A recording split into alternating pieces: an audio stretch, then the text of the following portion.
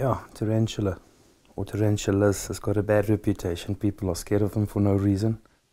Some of their venom is less potent than a wasp, and they only really bite in self-defense. They don't want to be petted, they don't want to be touched.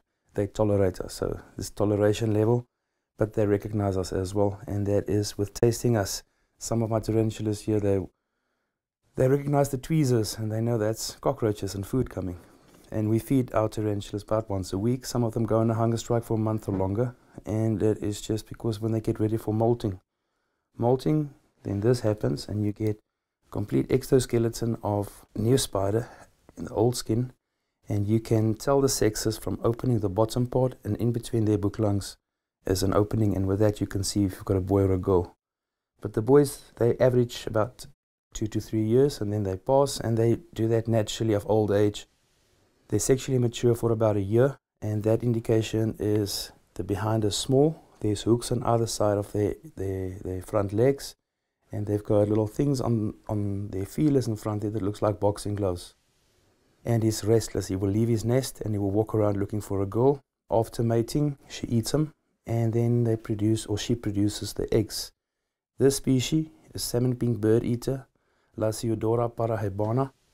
They will produce between 800 to 2,000 babies in a single egg sac. You get two groups of tarantulas, the old world and the new worlds. New worlds, first self-defense is to flick hair at you from their bums. That hair makes you itch. The hair itself is rated from 1 to 5. 5 is most irritating, 1 is less irritating. And then the old world ones, they just bite to protect themselves. Now I can show you some others as well. I'm just going to leave her here. And I'm going to take out a curly hair that's been here since 2011. She got here as a sub-adult girl. About the same color, but a little bit smaller. And they've got really nice temperaments. Very nice beginner tarantulas, because you find them from rainforest into deserts. And they quite fast growers as well. Mexican Fireleg, nice beginner tarantulas. This individuals are girls that are bought in 2015, third install, so it was still a gamble. It could have been a male or a female. When they're so small, it's very difficult to sex because of the size of the skins. But yeah, girls live 15 to 30 years, record 43 years. Her name was 16, Australian funnel web, and yeah, quite hardy. Like I said, they can go very long times without food. We water them once a week. We water some of their plants once a week, if they've got plants in their cages, and then they get a cockroach a week. But then in summer we might give 2 cockroaches a week. And then sometimes they go on their own strikes where they don't want to eat, and that can last for a month or longer. The Chaco golden knees are known to go for a year without wanting any food. They'll just sleep it out.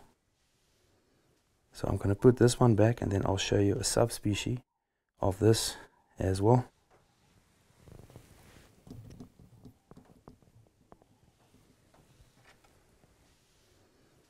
This is Mrs. Smith. She's not happy.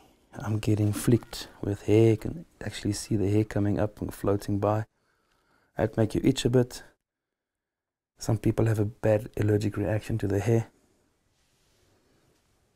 It's just, I haven't picked this one up in months, and she doesn't have the toleration level the others have. Mexican red knee.